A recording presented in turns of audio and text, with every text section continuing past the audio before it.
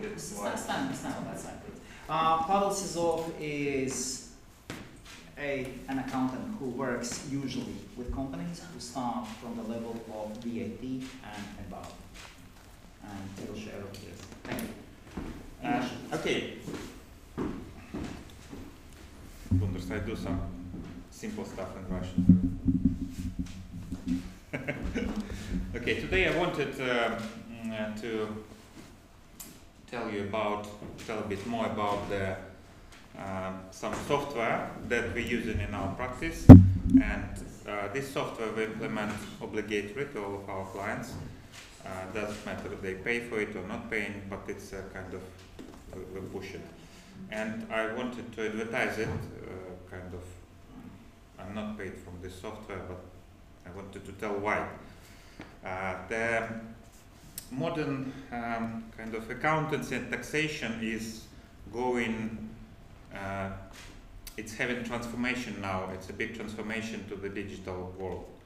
And it's a lot of system appearing in that help people to save time. And the new term as artificial intelligence is also trying to automate a lot of manual processes.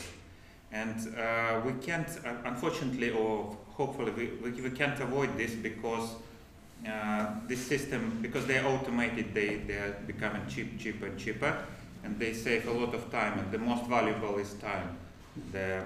Especially if it's related to taxation or to the lawyers or to the specialists, the time is expensive. So the more qualified specialist, the time is more expensive. So if that guy, or even if the bookkeeper, if a local bookkeeper spend their time to process your invoices or receipts or put it all to the system, it's become more and more expensive and time consuming.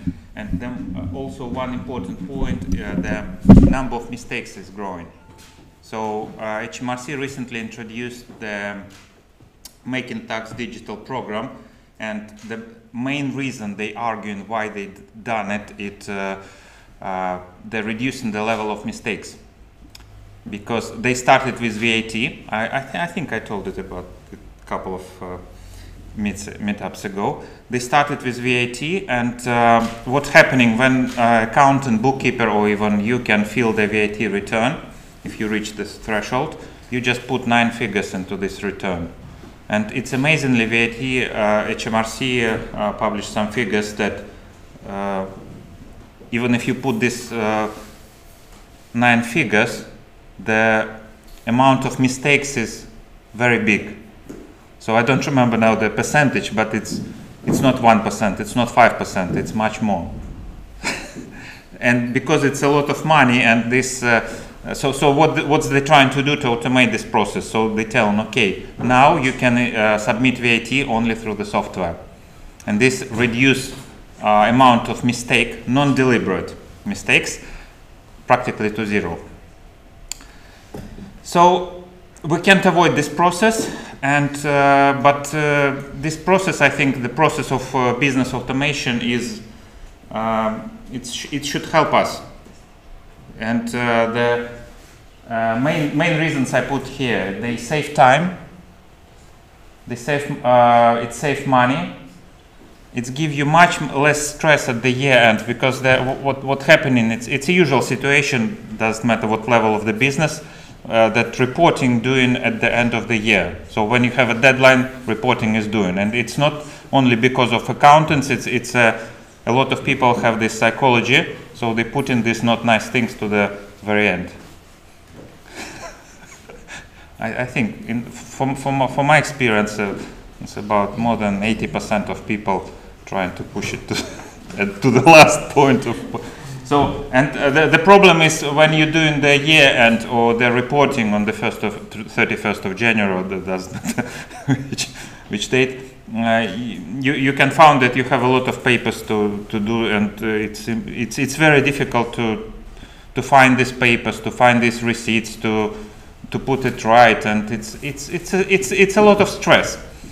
But if you're doing consistently this, the software I'm talking about today, it will reduce the stress to the very minimum. So I think it's 50% of stress is going out. And keep less papers. So what you can do with receipts or invoices, you can take your telephone. I will show the process later. Make a picture and throw out the receipt. HMRC now accepts the digital receipts, the digital papers or photocopies or something. Some people are saying me, okay, but we can just make a picture with a phone. Why we need software? No, I explain why. Because it's specifically done for this process. So this is introduction. I just put several pictures. What you need to use the software. So this software I'm talking today, Receipt Bank. It's helping you to reduce the paperwork in your business, and it doesn't matter if you're self-employed. So if you're self-employed, you still need to keep proof of your expenses. The other question, I would advise to have an accountant or specialist who analyze it and tell you at the year end, are these expenses allowable or not? Or in which category should I put it? It's another question, and unfortunately you can't avoid it because to get this all information about taxation, I think in the future it will be also artificial intelligence is put it somehow, but at the moment I can't see how. I would say it's a process of setup or giving you the information regarding your business, how to organize all the stages of your business. So Receipt Bank, what you need? You need a phone, telephone, mobile phone. You download an application. Accountant or somebody who know the software will set up to you, put the right accounts or something. If you are self-employed, it's much easier because for the self-employed they have separate application, and it's developed for the self-employed, and it's automatically, you don't need even a setup of the charts of accounts or something very specific. It's automatically categorized all your receipts. So you make a picture and it's recognized that this is okay, this is a travel expenses, this is a rent, this is something electricity or something, and you already have semi-ready figures for the accountant or for yourself. If you can do, if you're sure, you can do self-assessment yourself. So you just look at these figures, okay, and put in them to the self-assessment. So you need a telephone. About 5 years ago, when it started and Receipt Bank started to work, they used 3 ways to put the receipts into the system. So they use the pictures, the telephone. They use if you receive invoice or receipt by email, you can forward it. Or before, what it was before, but now it's obsolete. You can put all receipts into envelope and send to the software warehouse or their office. And what they're doing, they were scanning it and put into the system on behalf of you. Now it's already not working because everybody have a mobile phone. You don't need to send anything. You just make a picture and forget about it. So you need a phone. So you have a receipts or invoices. You make a picture. They all go into the automated system on their cloud, all developing there. You throw the receipt, and from there, accountant or yourself analyzing it and submit the reports. And you hopefully have an enjoyment life like this. You make pictures and send. You don't need saving the receipt. No, you can throw it away. Some people are saving. Me, for example, I'm always struggling because I have a habit of, I'm doing it for nearly 20 years and I still having a bad habit of filing all the stuff. So I have files for every client and with the dividers, with the years, so it's like OCD. But for small receipts, I already throwing out. Especially mine receipts, I'm throwing out them. So how it's working under the hood? So it's very easy for you to use, and it's very good working now because it's improving every day. These guys, it's a competition on this market. There are several big companies compete, These guys, I've tried about 5 different softwares, and these guys are, they have a UK-based stuff, and they developing specifically to the UK market, because some software used in the USA or in Australia, they're not very reflect the requirements that are here, and they move in. I can see that they move in. They develop, and they're in the process. They developing their software. They developing the artificial intelligence behind the software, because it's easy from the one side, but I explain you how it's working. So you set up application on your phone, on your mobile phone. You make a picture, press the button send, and it's all going to their cloud, so to their storage. What's happening in that storage, they have the, if you know the term OCR software, automatic code recognition or symbol recognition, I think. And what it's doing, it's pulling up all information, so it's divided. So imagine you have the white sheet with the dots, with a lot of dots, and the computer can't understand language, and that is why the algorithm, how it recognizes the pictures, and it's trying to catch the patterns of the letters, of the numbers, then in trying to catch how they placed near what together. So what I'm trying to explain, it's quite complex to understand the algorithm, and the coders spent a lot of time to develop it, and still now it's still developing. And this software is pulling out all the figures and all the information. So, for example, when you attach the receipt, what you have in the report, in the report, you have the supplier name, amount, tax amount, VAT. It also put the category. Then you can code this. What type of expenses you want to do. If you're VAT registered, it's extract VAT. If not VAT registered, it's not extracting VAT. So it's kind of doing a lot of manual job that bookkeeper is doing. The good thing that this receipt is, even if it's published, what I tell a bit later, you can always find this receipt in the receipt bank archive. So it's not even stored. First of all, it's stored on your phone, but it's also, if you lose a phone or something happening with your phone, it's also online in the archive. So you can pull always this receipt or proof of expenses. And it's very important from the point of view of your responsibilities before the taxman, because the taxman can come to you and check your records up to, say, 6 years before now. And ideally, you should have all proof of expenses that you claimed for that year, for that 6 years. They will just ask, they ask your bank accounts for the 6 years, and they can check, okay, can you show me this receipt or this invoice, or ask you for what this receipt was.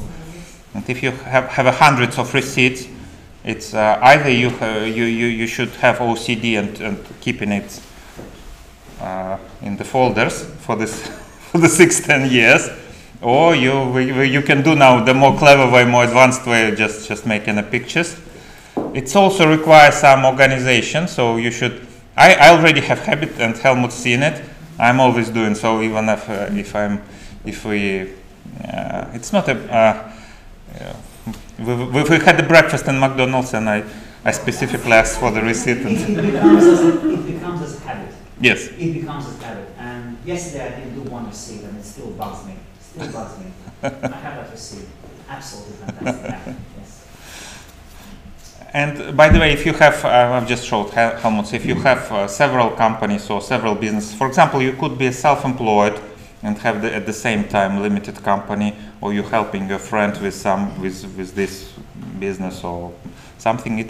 You can set up several accounts, and if you have receipts for this, you can change the company and have another picture. Wow. So is it safe to use this software? Pavel, can you show it? Take off. Yeah.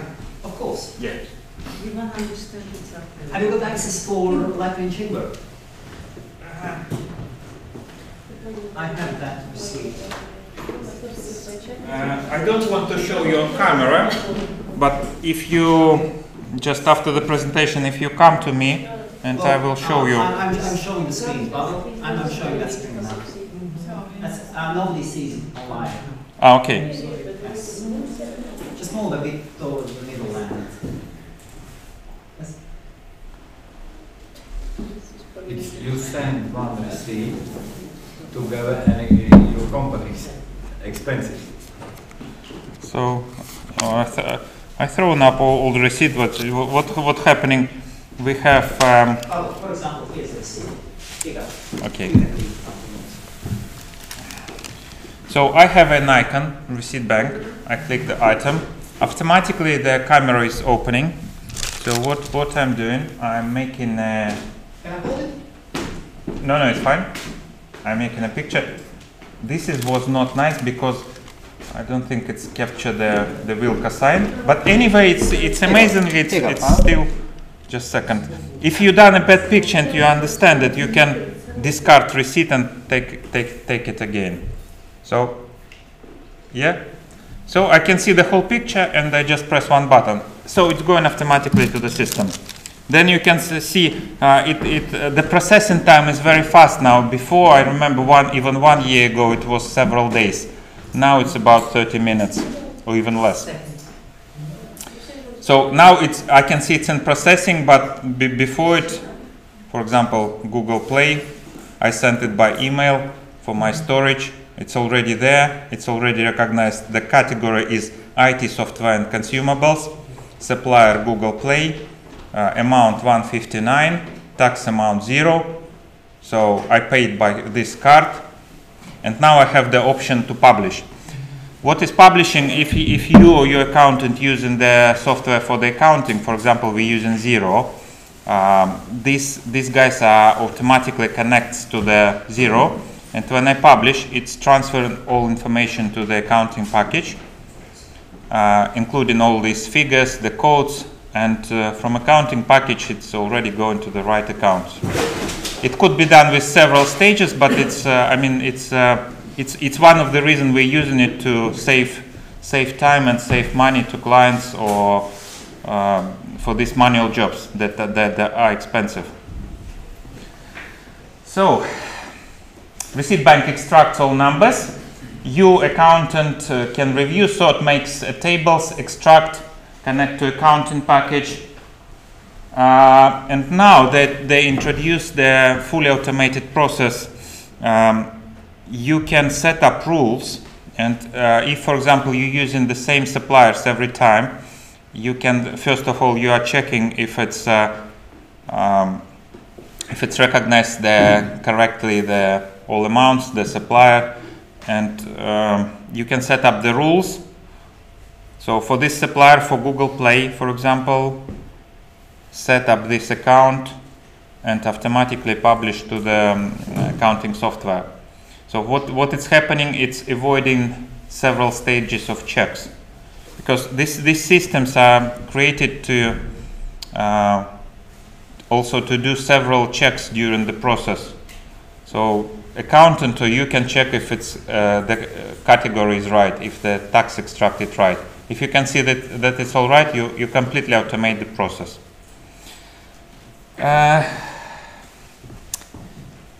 So this is it. Somebody asked the prices, and I wanted to show you the prices. So they have two products, one for self-employed and one for companies. They have own pricing. The pricing for self-employed is starting from, they have different structures. We don't use the cheapest structures because they're trying to limit you with the number of receipts. I think the cheapest for the self-employed cost about 15 or 20 pounds per year, but they are not, they just, I don't remember, 50 or 100 receipts, so it's limited, and they not extract VAT, and there are some limitations.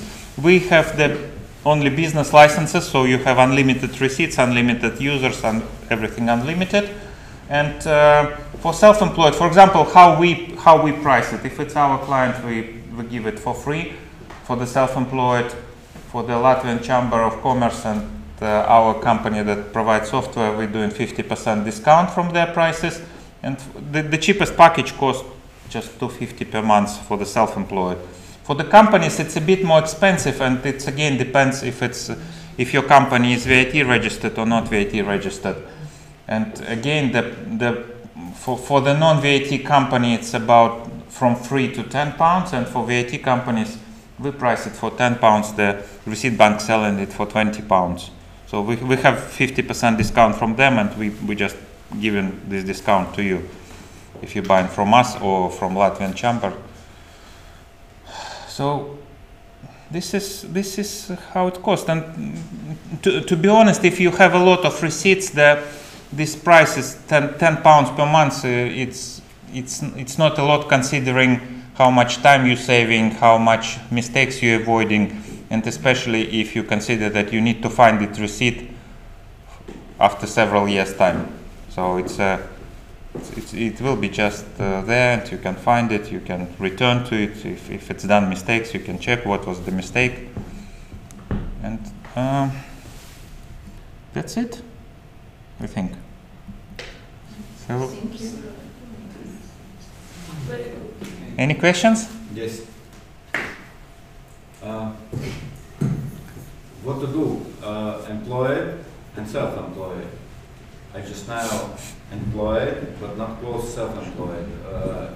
And possible pay tax employed, but my expenses send self-employed. Okay, so if you're employed, it's more tax question than the related software question. If you are employed and you're doing something on the side, you're doing some small business, or you're self-employed, what you need to do, you need to register that you are self-employed with Inland Revenue, with HMRC. You should do it during the 3 months while you started it, ideally. Some people never registered, some registered. It's a little bit different. I understand your question. So you register with HMRC, and what you need to do, you need to complete still every year. You will need to complete self-assessment. In this self-assessment, you put your employment details. So how much you earn on this employer. You could have even several employers, and you should put your self-assessment figures. So for your self-assessment, you should do also you should put all your revenue. By the way, for those who are self-employed, I would recommend to have separate bank account for the self-employment. It's very important. Some people not doing it because when you have HMRC checks, they asking for the bank statement, and it's much better to have the separate one, because otherwise you'll need to explain every figure in your statement and explain why you spend this money, or what is this mortgage, or so it's better. You need to do it, and it's better. You can even have a separate free account. Ideally, it should be like business account, and you should pay for it. But it not much matter. You can just open different bank account, or in different bank, or in the same bank, just separate account, and put all your self-employed income there, and all expenses. So have a separate debit or credit card, and put all your expenses from that card. So you have very clear picture what you're earning and what you're spending. And with this application, you just if you should have a habit, if you spend with that card, immediately make a picture, and you're done. And ask your accountant to deal with it at the year end. Easy for everyone. Yeah, easy. Pavel, did you say that every member gets full member gets half a year, 6 months free? Yes. 6 months free, and then 50% discount, depending again, because they have. Who's free member? Who's free member from us? Yeah, full member. Yes. Okay. So. And who has actually got or who's got the codes? Okay. Okay. What else would you like? Possible use for Yes. house light. But I want to check how many are in House husband. Um, Field works full time. I work when I have time. Thank you. It's actually it's possible. So I remember many years ago I've checked there were a lot of software, and even Zero about 5 years ago they had a special software for running their own finances, but then they closed it because it's not. It cost maybe £5 per month, but even there were not enough customers for that software. And to run a successful software, you need huge base of customers. And so for the households, to be honest, I never researched this question for the last 5 years. So, but yes, you can use. By the way, there's some banks, I think, they have some analytics tools in their bank accounts. So I don't remember which one. Credit cards, they particularly like these tools because they're earning money from this. So I think a lot of credit card suppliers, they have this, so they automatically kind of giving you some statistics.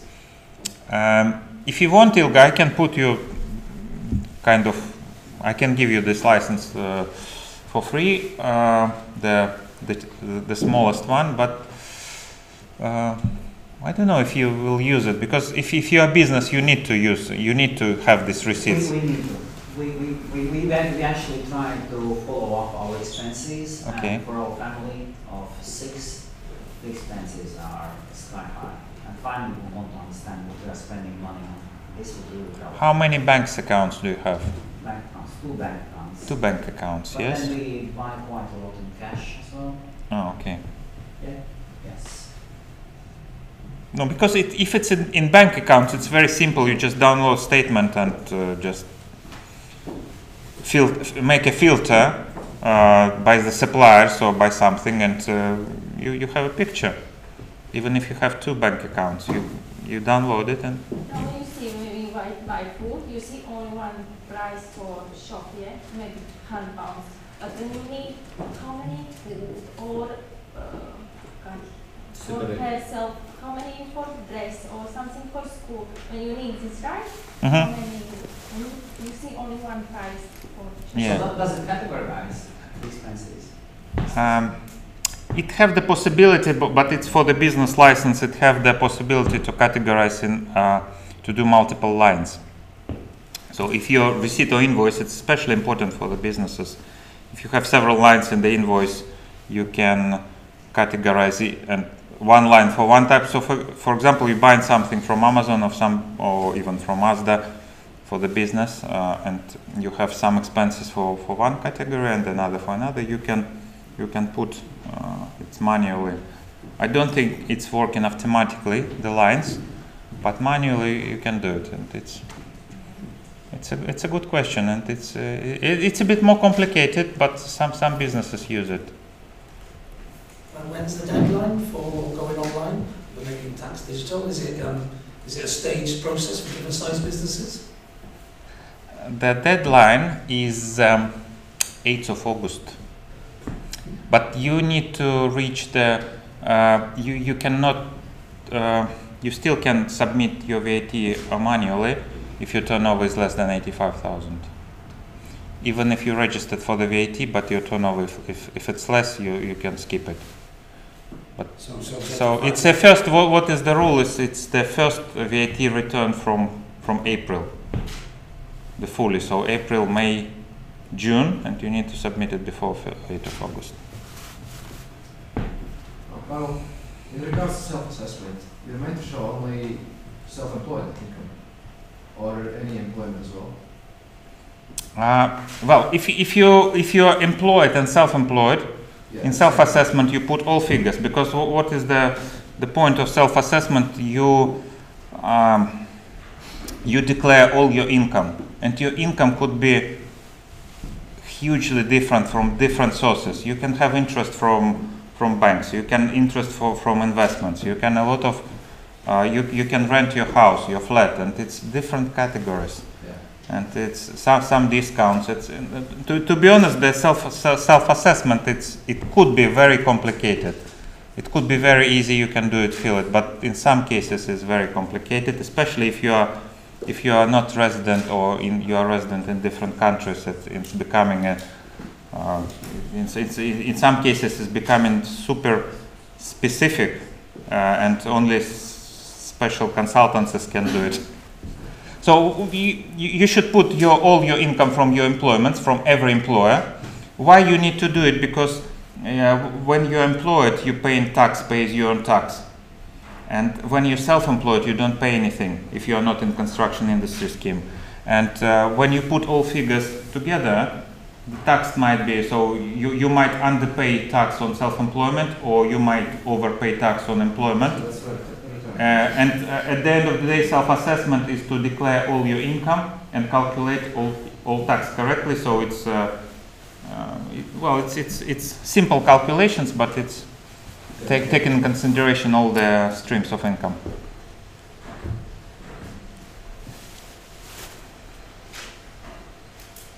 So, who wants to make life easier?